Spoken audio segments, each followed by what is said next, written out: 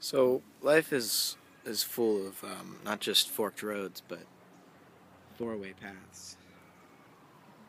We're always in the middle of a causal cone that extends in both directions into the past and in both directions into the future.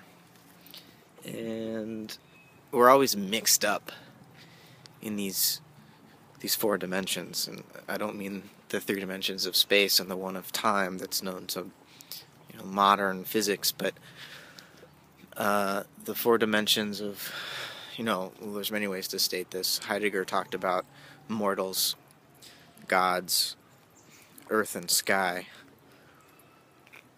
I think we could also talk about a different form of the fourfold, like crucifixion, which is also about earth and sky.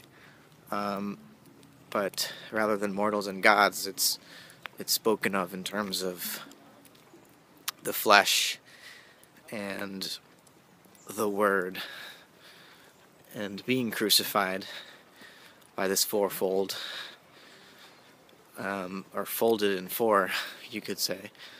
And being crucified is a kind of intensification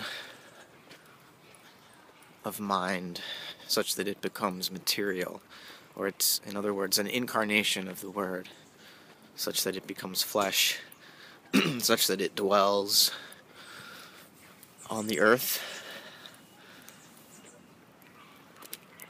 as the earth, or perhaps as the soul of the earth,